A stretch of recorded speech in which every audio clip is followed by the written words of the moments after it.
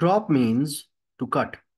How to cut or crop some specific part of the picture in PowerPoint. The picture you see on the screen contains two people. For example, I don't need the complete picture. I need some specific part of the picture. Then I need to crop or cut that picture.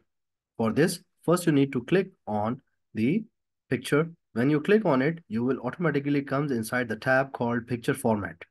In this picture format, you need to go to the last group called size. In this group, you have an option called crop. So you just need to click on the crop button. Once you click on it, you will see at the corners, the cropping tool appears.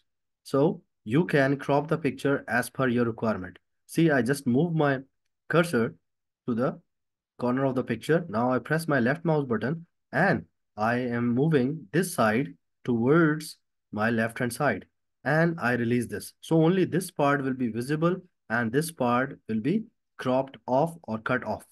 I don't need the upper part, so I also select the upside and I made my picture like this. Now, how we will see the preview? Just click on the side of the slide. You will see the picture is cropped off. In this manner, you can crop the picture in PowerPoint presentation. If you need to get back the cropped picture, just click on the picture. You again came back to the picture format tab.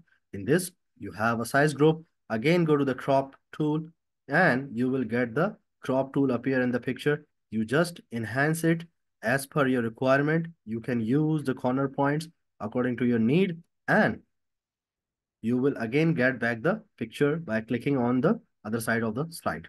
In this manner, you can do the cropping off or cropping in the picture in MS PowerPoint presentation.